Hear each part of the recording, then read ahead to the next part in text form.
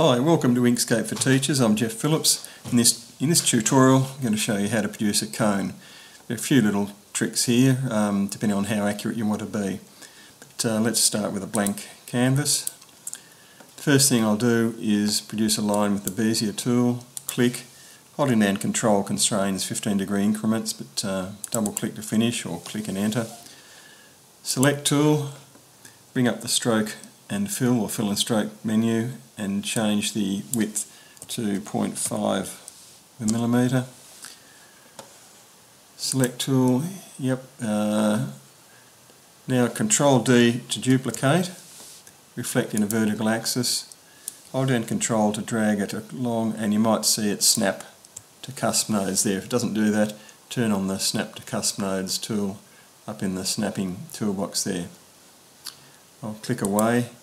Actually, I'll drag a marquee to select both, and while both are selected I'll click the nodes tool and drag around this top node, which should select two of them, and join them by clicking that third icon along there. I'll go back to the select tool now and drag, it's all connected together. Okay, now I'm going to draw an ellipse using the circles and ellipses tool, approximately the right size for the base. Just do it to your liking. I'm going to remove the fill by clicking this red cross in the white square here. I'm going to change the stroke to black by holding down shift and clicking black. Just checking the width is 0.5. I'm actually going to change that to 0.4 because that helps it hide behind the slightly thicker sides of the cone for a bit more accurate diagram. Enter. Click away. I'm going to drag this roughly into position. You see it's trying to snap there. I actually don't want it to snap because with it snapped, if I just zoom in, Control and mouse wheel, can you see that this area here, it's inaccurate. You can see that the back of the ellipse is actually outside the straight edge of the cone, which doesn't look quite right. So I'm going to go back and turn off the snapping to cusp nodes up there. So if I drag now it's not going to snap, but just try and eyeball it. Actually, before I do that, look, I'll get it a bit more accurate by dragging this into here. Now if you're happy with this you can just sort of drag it like that and be done with it, but you can see again if you zoom in it's not perfectly accurate there. So what I'm going to do is to break up this ellipse into two because I want a dotted back section and solid front section. So to do that, again I'll click on the nodes tool and I'll click one and then shift click another. Actually it's a bit hard to see if I've got the ellipse or the cone. Just drag it down. Nodes tool, click one node, then shift click another. You see it's not working. I've just realised why. Because it's not an actual path, it's still an ellipse. I've got to turn it into a path that has more nodes. You can see it hasn't got 4 nodes there, for example, and one of them's just a resizer for the ellipse. So I'm actually, while it's there, I'll select it and go to Path, Object to Path. Now if I click the nodes too, you can see I've got 4 nodes there, and if I select one it stays selected, and shift click the other, they're both selected blue there. I'm going to select Break Path at Selected Nodes. And you think that would be enough to do it, but if I go back to the select tool it seems still stuck together. So I have to actually go to Path, Break Apart. Now you can see there are 2 dotted rectangles, and if I just click on one of them, just Control Z, it does separate.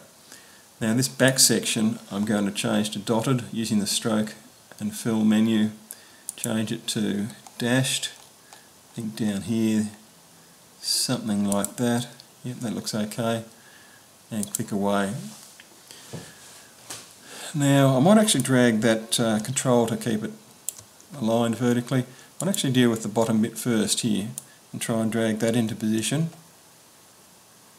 I might zoom in, Control and mouse wheel, and just press the mouse wheel down and drag with the mouse to pan, and drag this pretty close,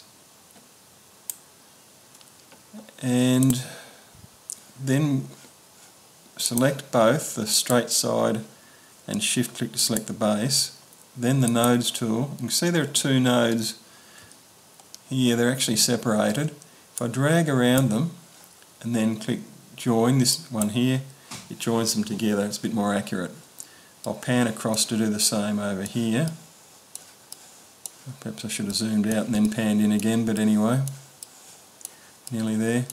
Actually, before I try and join them, I might actually click that node and move it a bit closer, then drag around those two and click join. Control and mouse wheel out and select tool, and that looks reasonably good at the base. Now I'm going to deal with the dotted line here, and oh, that looks pretty good actually without too much work, but again I'm not going to lock it on to the base because then it came out the sides of the cone, didn't quite look right, so I'll just eyeball this under a high zoom. If I control mouse wheel there, if I just drag it into position, it looks like be right about there, but again, can you see it's sticking outside the sides of the cone, so I'm going to either drag it back in there, but by doing that it comes too far in the base. So what I'm going to do is click the nodes tool and just move this node. I'll move it to here, but you can see there's this handle here. I can change the angle and sort of hide that, make that look a bit better there. Click off.